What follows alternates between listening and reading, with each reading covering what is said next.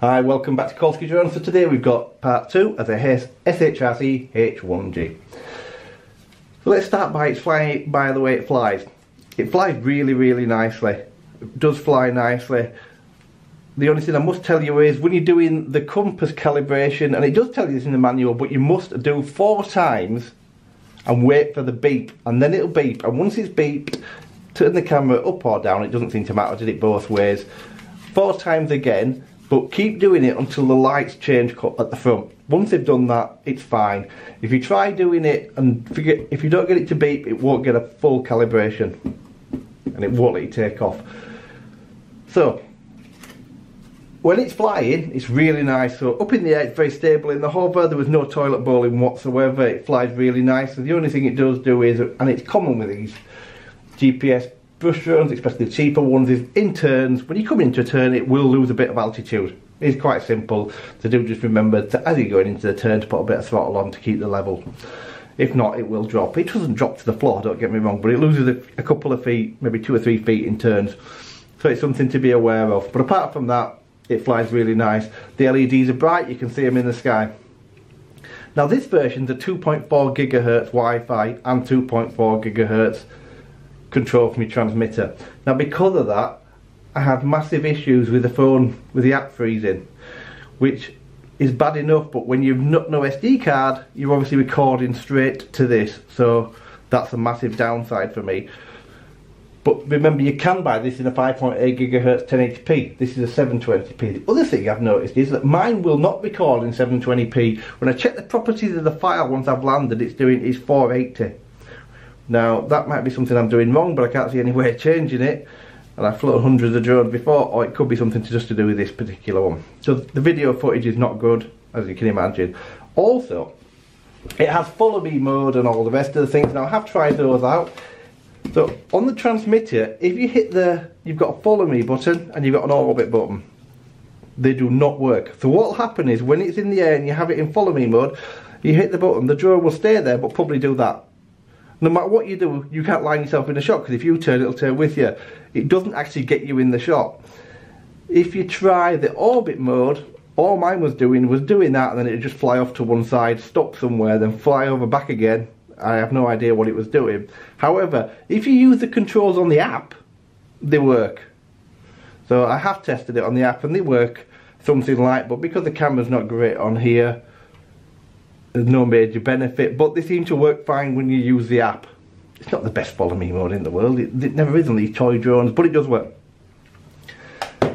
So really, I don't know, it's difficult for me. So if you want a drone that you want to learn to fly on, because to me this is that drone, this is fantastic. If you're not bothered about a camera, because I think I can't remember the price, the link's down below, because obviously I got this sent from Banggood, but you see the link, and I think the version that's got this camera is quite cheap.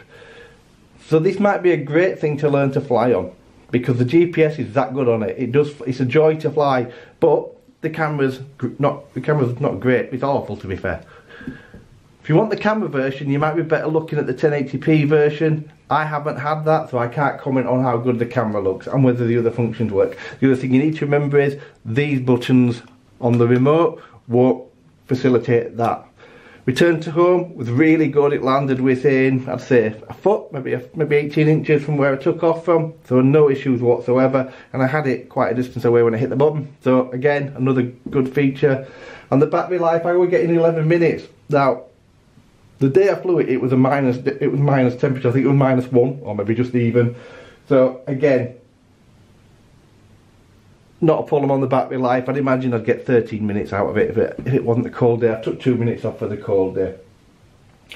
So yeah, so if you're looking for a drone just to fly around and not have a camera drone, it's probably great. If you want the camera drone, no, I can't recommend this at all. But look at it, you can check out the 1080p one, because I'd imagine if this did have a decent camera, it would be a really nice little starter drone for camera. Because I reviewed the JJRC the other week, I can't remember what the model was. Pride, I think it was called. This flies better than the JJRC. So I'm going to leave you with some footage. There isn't that much footage because the camera wasn't the best, but you're going to get an idea what the camera looks like. I've recorded some app footage, you can see what the app looks like, and I've got some footage of it flying with my GoPro, so again you can see how stable it looks in the air.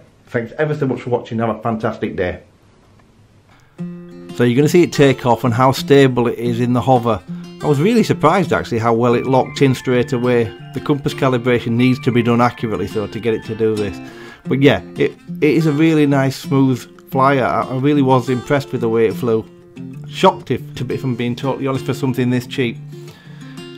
I had no issue with the resolution of the sticks, which I presumed I was going to get with these controllers because I'm not the biggest fan of them, but no, it flew really nicely.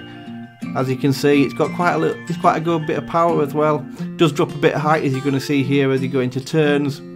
You can see it there, it dropped a bit of height, but it's nothing you don't expect. And if you watch now, I just put a bit of throttle on when I do the next turn, and you can quite easily get round that.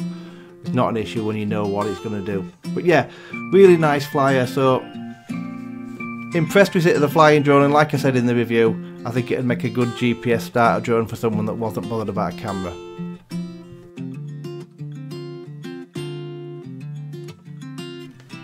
So this is what the screen recorder looks like. I've tried to download the image from the app that I got from recording on my phone, but it won't work. For some reason the editor don't like it, so believe me, this is as good as it looks anyway. It doesn't look any better than this, so all I've got is this footage for you. But you can see it drops frames, it freezes quite a lot.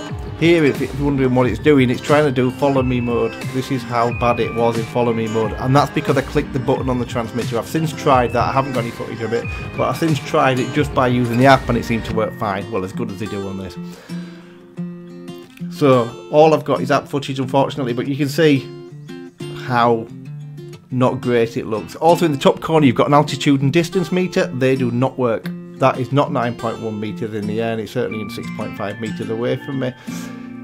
And also throughout the flight, I think when I first took off and it was hovering, that you'll have saw in the clip when I just had it hovering from when I first took off, I think it said something like at that point it was at 10 meters, so you can't really go on how that works. And also, if you notice, it's not really showing any speed, it's up and down like a yo-yo. The battery meter worked surprisingly well. It really did. It was accurate, it seemed to be anyway. It didn't drop massively like sometimes they do. It just went down 1 and 2% like you'd expect, and it didn't massively come up when I landed the drone. So all in all, the app seemed to work quite well. Remember, if you do buy one of these, I'd imagine even if it's a 1080p version, the follow me mode will only work when you use the app. So you can still have it connected to use your controller, you just need to hit the button on the app.